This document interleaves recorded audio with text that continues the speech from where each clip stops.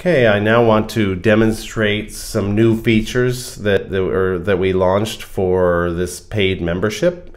This is under apps and devices. When you are using TrainingPeaks or Garmin, you now have the option to send your workouts in a different format. So you could send heart rate based workouts, or the standard that we currently have, which is percent of FTP based workouts, which is power based workouts. And with Garmin, we have a lot more options. So we have the default, again, is 3-second power target. So this is your, this is how it shows up on your screen, that it's a 3-second workout. And, but many people have requested that they want to focus on a full lap for a workout, or they want to focus on their 10-second power targets. No one has requested a 1-second power target yet, but if you're doing real heavy sprinting, maybe you might want that.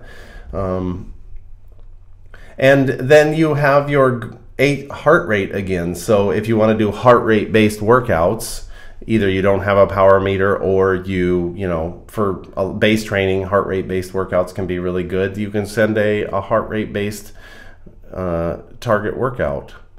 One other feature that we have with Garmin is that we have, by default, we use a power range. So we send plus or minus 5% of your power target to Garmin, and so that gives you a range that you're trying to target within.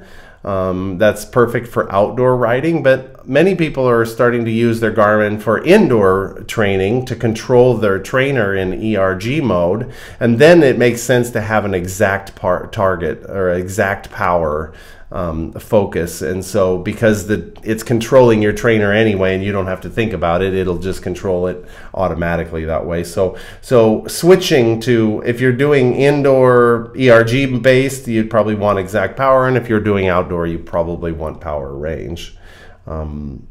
Anyway, so all of these different sending options, what they do is when you turn them, I've turned them all on here. You don't need to turn them all on, only the ones you're interested in. Then when you click send to, you can send to Garmin based on 3S, based on lap power, based on, so you just turn on the ones that you're interested in, and then they will show up here, and you can send different workouts to Garmin with different types of targets depending on the type of workout it is. So anyway, we think that's a super great feature. Many people have requested lots of those options, and so we now have them, and we have a base. If there's more options in the future, we could potentially extend it. Anyway, thank you.